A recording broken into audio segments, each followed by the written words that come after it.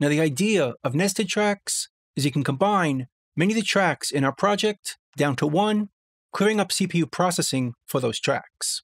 But we can undo it later if we need to edit them again. I have a project set up here with some drums, bass, and guitar, and some vocals I just recorded. As you can see, there's 4 tracks of vocals with effects on each one. And the effects are taking up some CPU processing that I don't want to waste or use while I record some other instruments. But I still want to go back to edit this later if I need to. Let's hear what it sounds like right now. Here's to the good days, here's to the sorrows. If this is a mistake, I know about tomorrow. I don't wanna fight no more, cause I don't feel the need no more, no. Just wanna make it stop. So I want to combine all these vocals into one track that doesn't take up any CPU processing. There's a few different ways we could do that.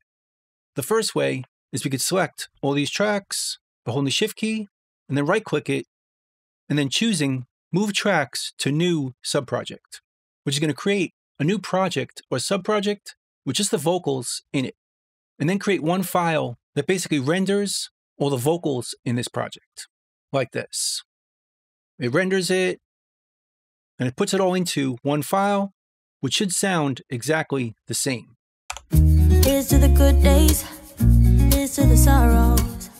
But again, it uses no CPU processing, so our computer will run faster as it's not running all those plugins. And it also created this subproject in a different tab, right over here. Here are the vocals from before, and here's the rendered file that's not using any CPU processing. But there's one problem with this method. Although we can close the subproject and get it back at any point by double-clicking this, and it reopens the subproject, we could do any editing to this we want, hit save, and it re-renders it and updates the file that's in our original project.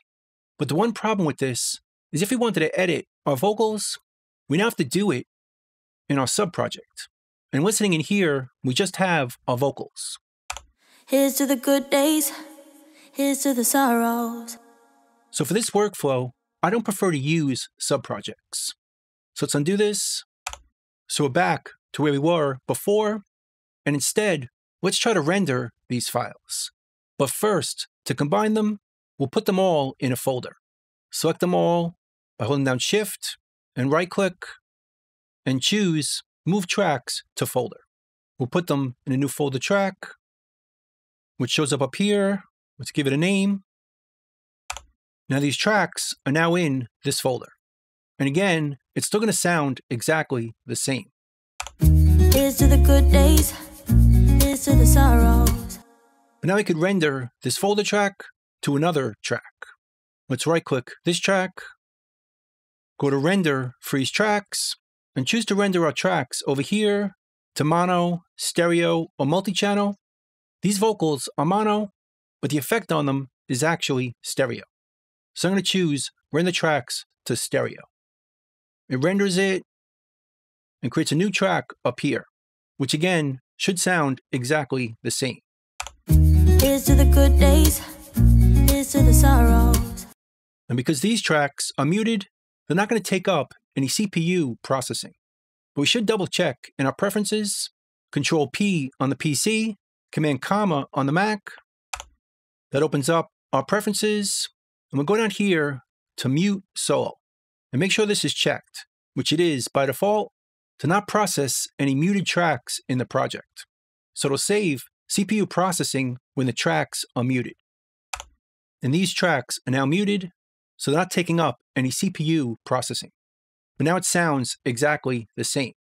Here's to the good days, here's to the sorrow. But it's on a different track. So instead, we can move this to the folder like this. We could delete this track as we don't need it, and we could play it from here. Unmute this one, but mute these in order to save the CPU processing. Here's to the good days, here's to the sorrows. And to see the difference, let's open up the performance meter. Let's unmute these so you can see the processing going on right here. And if we mute these again, now these tracks go to 0% CPU. So it's using no processing for those tracks. So now we could hide the child tracks in this folder. We could do it from here by hitting the button once to make them smaller, or again to make them even smaller. But what I prefer to do is go back to our preferences, scroll down under Appearance, and Track Control Panel. And right over here is the default for collapsing our folders. Normal, small, and collapsed. I prefer to choose either normal, small, and hidden, or just normal and hidden. And if we choose this, hit OK, now we can hit this button, and it hides those tracks, as they're not playing, because they're muted. So now, we're not using any CPU processing. Now we could work on other tracks in our project without taking up CPU processing from the vocals. Here's to the good days, here's to the sorrows. And it sounds exactly the same. And this is a good way to work. And if you want to undo it at any point, just delete this, reopen the folders, and unmute these tracks. And we're back to what we had before. Here's to the good days, here's to the sorrows. And while that works pretty well, I prefer to do it a bit differently. Instead of rendering these tracks or the folder track, I prefer to freeze the folder track. Just select it, right-click, go to the same menu, but instead of rendering it over here, we could freeze it over here. Again, we could do it to mono, but because I'm using stereo effects, I'm going to freeze tracks to stereo. And if we choose this, again, it renders it, but this time, it puts the file right on the folder track. And it looks like we're hearing both at the same time, this stuff and this, but we're really not. Because if we open the child tracks, they're not sending to the master parent sent, at least while the track is frozen. But this is still going to use CPU processing, even though these tracks aren't sending to the folder. Here's to the good days, which you can see if we open up the performance meter. It's still using processing on these tracks. But because we're not hearing it, we could still just mute them and hide them over here.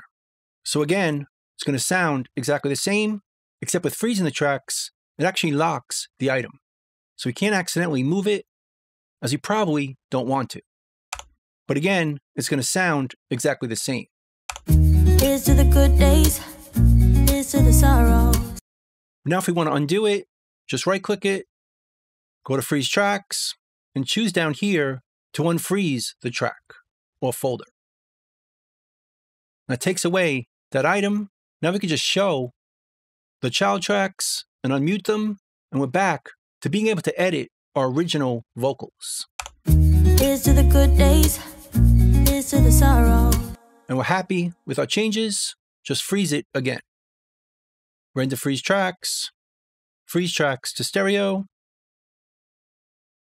mute these, and hide them over here.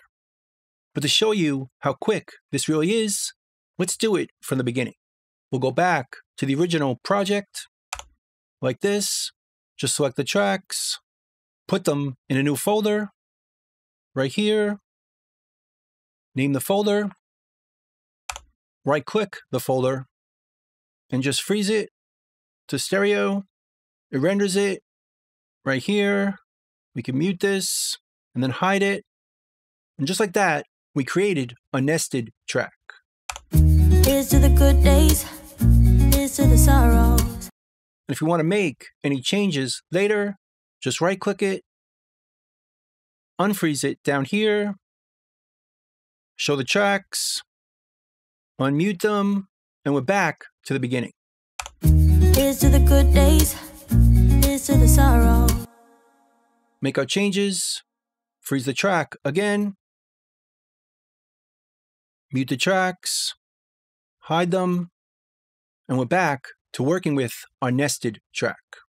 I just think it's a good workflow if you're trying to save CPU processing by nesting your tracks down to 1, but still giving us the option to edit them later, and then freeze them or unfreeze them again to get back to whichever way you want to work. So that's pretty much it. that's creating nested tracks in Reaper. Hope you learned something. Hope you could use it, and I'll see you next time. Thanks.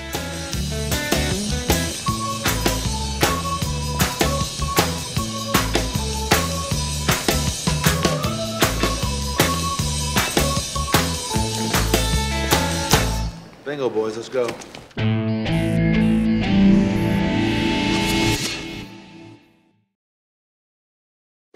Oh.